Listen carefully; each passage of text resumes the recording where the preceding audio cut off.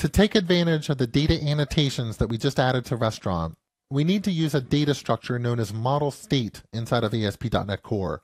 So anytime that ASP.NET Core performs model binding, so it moves data into my model like a restaurant, or even into a simple integer parameter like restaurant ID, the framework will keep track of everything that happened and record that information inside of this data structure called model state. I have access to model state through a property that is available on my Razor page called model state. And I can walk up to this data structure and index into it if I want to find out specific information about, let's say, the model binding that occurred for the value with the name location. I can check, for example, does this have any errors?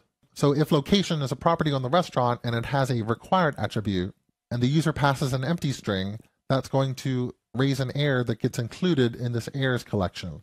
I can also look at attempted values. So if the user tried to enter the string XYZ into a property of type int or float or some numerical value, the only way to see what the user tried to type is by looking at this attempted value because it can store anything. I cannot look at my model property to see a possible value.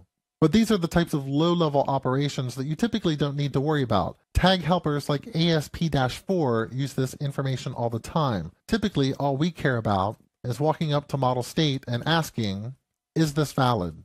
Is all the information that got passed in via model binding, is it all valid? Did it pass all the validation checks? And only if that is true do I want to go to the data source and say, I have valid data, let's save it into the data source. If the model state is not valid, what I need to do is present this edit form again and allow the user to fix any errors that have occurred. Let's try this out. I'm going to save everything, come back to my browser, and I do want to point out, now that we're editing data and we're making changes to the application, at some point you're going to refresh the browser and all the original restaurant information is going to appear.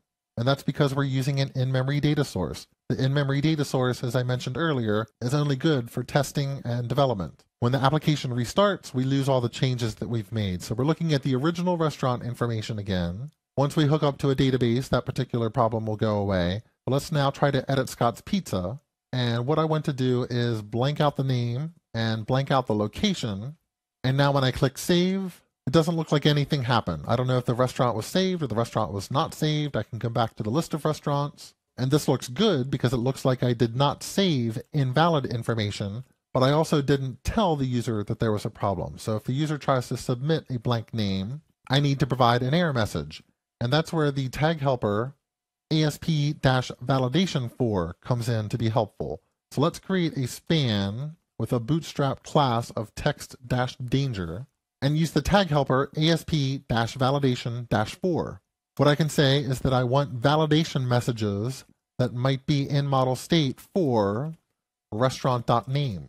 And what ASP-validation4 will do is look into model state, see if there's any errors for restaurant.name, and if so, display the associated error message for that particular error. Now, the data attributes that we have used, like required and string length, they provide some default error messages that we will see on the screen now that we're using a validation span. But let me copy that span and also paste it here where we can display validation messages for restaurant.location. And finally, I will also place that here for our select. First, let me fix the formatting here so that I don't have this character on a separate line. And then I'll paste in my span, and then I just want to change this from restaurant.name to restaurant.cuisine. Let's save all the files, come back to the browser. What I'm going to do is try to submit a restaurant with an empty name again, and I can see the name field is required. Also, if I do this with location empty, the location field is required. So now the user knows when they are editing that they need to provide a name and location. But there's still one more thing that we can add to our edit page that will make it function a little bit better.